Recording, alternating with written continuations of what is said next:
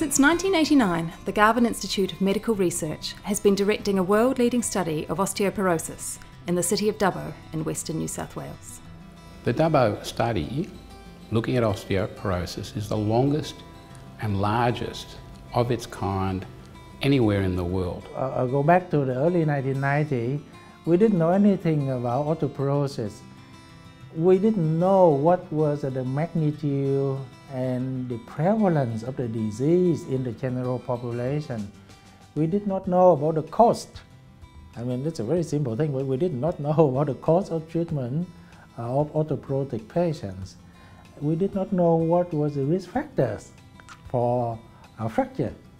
The Dubbo Osteoporosis Study is an incredibly valuable study precisely because it is so long-term.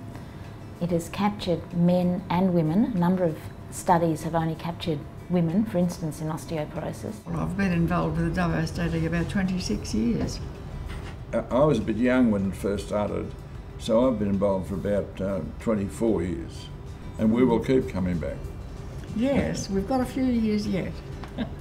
The population within Dubbo is fairly close-knit in a way, in that people tend to stay in Dubbo and they don't move around like they do, for instance, in Sydney.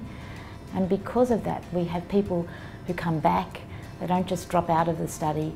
They basically think they own the study. That is, the study is theirs, and they're correct. We would not have the study if it wasn't without these people. It's interesting, it's very interesting, and we think it's worthwhile. The Dubbo study is a good thing. It's really transformed our understanding of osteoporosis. We used to think it was something that only happened in little old ladies. People thought of hip fractures or people bent over. What we've realised is something that occurs across a wider age range. It affects both men and women. It affects virtually every bone in your body and not just your spine or your hip. And it's associated with huge impacts in terms of quality of life, healthcare costs, and indeed premature mortality. After many years of data collection, Garvan researchers on the Dubbo study had amassed enough evidence to determine which factors put an individual at greater risk of fracture. So we curated the Dubbo database, and then we ascertained the incidence of fractures over time, bone loss, and other clinical risk factors. And then we use a specific algorithm to search for those factors that was associated with fracture risk. Professor Nguyen and his team were able to distill this information into the Garvan Fracture Risk Calculator, a groundbreaking algorithm that provides an individualised assessment of fracture risk.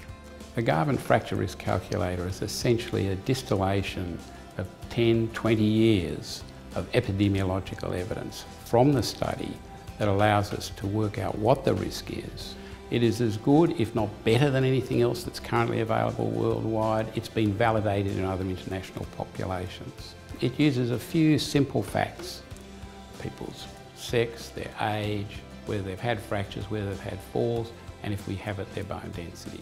They're important predictors of fracture. When you put them together, you get a much better idea of what that person's individual fracture risk is over and above just a bone density. Now, Garvan researchers are working to ensure that the Dubbo study's findings, and particularly the fracture risk calculator, will lead to real changes in clinical practice in osteoporosis. It's an urgent task because osteoporosis is currently underdiagnosed and undertreated in Australia and worldwide. People still do not get treated for osteoporosis, even after they've had a fragility fracture. For a female in Australia, maybe less than 1 chance in 3 of being treated if you've had a fracture. For a man, it's probably less than 1 in 10, maybe less than 1 in 20.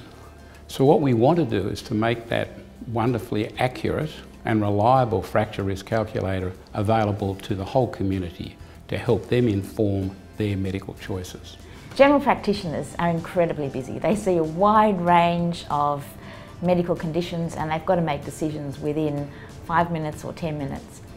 And so what we're trying to do with the Garvan Fracture Risk Calculator is to integrate it into the software platforms that they're using so that they can then see and talk to the patient about what the patient's fracture risk is very, very quickly. As well as working with GPs, Garvan has partnered with Osteoporosis Australia to make the fracture risk calculator as useful as possible for members of the community. So the initiative with Osteoporosis Australia to get the fracture risk calculator out to the wider community really is to translate our knowledge into their actions. So we're going to undertake a very broad campaign to go to the web, to take the test, which is only really probably a minute, and to identify whether they actually have a risk. It's very important, and I think it's a clear example of real translation of proper research into real life setting. That interface between the actual basic research and then being able to use it to improve people's health is what is so vitally important. She's still the best 84-year-old I've ever seen. 86 I am being. 86.